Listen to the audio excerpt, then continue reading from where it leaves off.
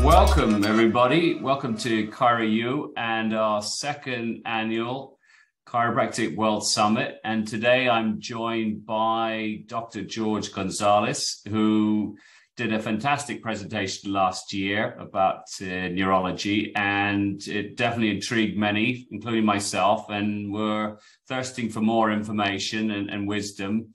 And we look forward to your presentation on the 24th of September, Saturday, when we have our summit. And I see you picked a very interesting topic for your talk.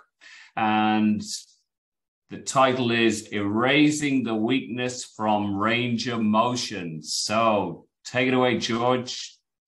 Oh, thank you so much. It's an honor and a privilege to be speaking at the Chiropractic World Summit for the second year in a row.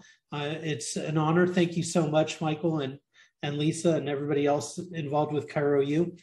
And what I will be sharing is erasing the weakness through range of motion. So what I've identified neurologically is a simple way to identify where the breakdown in the range of motion occurs, and that each range of motion actually has 4 ranges within it. And when you really start understanding the rehabilitation aspects of these 4 ranges of motion, which is basically the concentric and eccentric of the agonist muscle, as well as the concentric and eccentric of the antagonist muscle.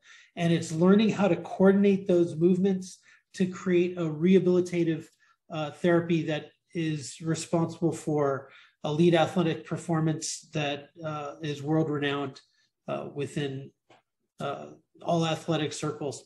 So, powerful techniques that you're going to be able to learn how to do from the presentation, be able to duplicate them with your patients right there on the spot. And I'm looking forward to sharing it with everyone.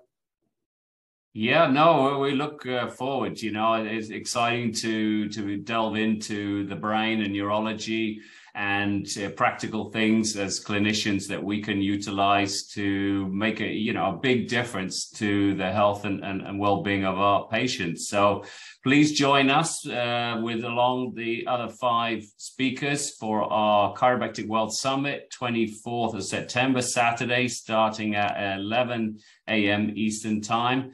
And please feel free to share this message because I know many others will want to hear it. So look forward to seeing you and can't wait to your presentation, George. Thank you so much. I look forward to sharing. Thank you.